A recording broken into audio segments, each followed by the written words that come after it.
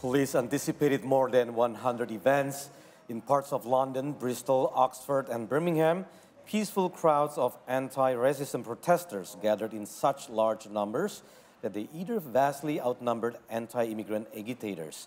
In addition, thousands of officers were already deployed and about 1,300 specialist forces were on standby in case of serious trouble in London.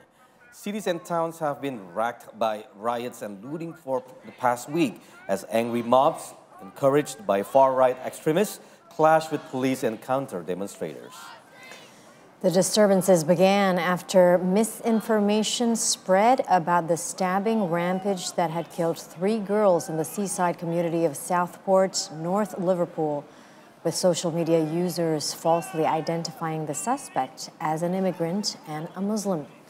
Rioters spouting anti-immigrant slogans have attacked mosques, hotels, housing, asylum seekers, creating fear in Muslim and immigrant communities.